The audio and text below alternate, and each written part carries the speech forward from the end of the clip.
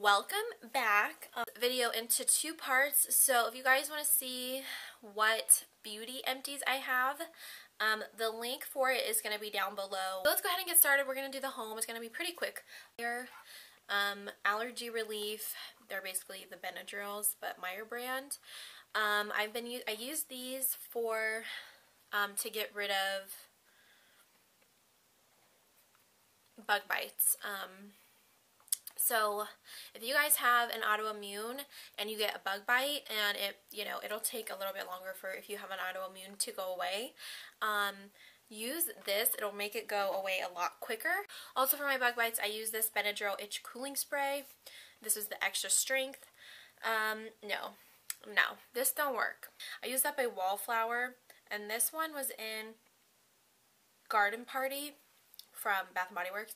And this is a really, really good scent. I really recommend for you guys to pick up the Garden Party, or if you can find it somewhere, get Garden Party, because it smells so lovely for springtime, and like hoard up on it.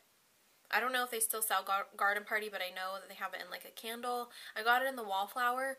This Wallflower, like half the time Wallflowers don't even work for me.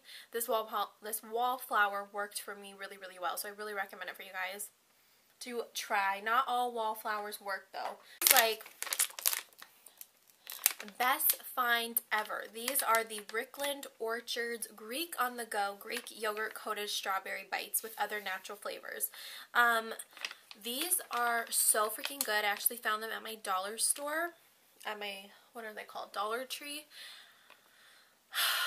Yes, these are so good. Like, these are a life. I actually really, really like these. They're dark chocolate flavored Greek yogurt coated bites, and they're like a gummy strawberry inside. My friend got these. These are the Jack Link's Premium Cuts Sweet and Hot Beef Jerky.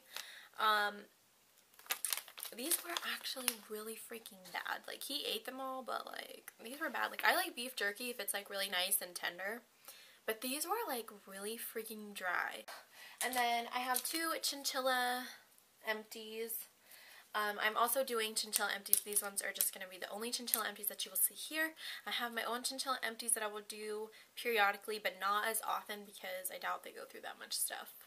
Now that I have two, who knows? But these were the Sunseed granola bars. One of them was in honey oat, and one of them was in apple raisin.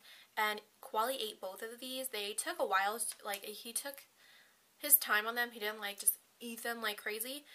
So yeah, like, he really likes these things. So if you see these, I really recommend you to pick these up. They come on these little plastic things.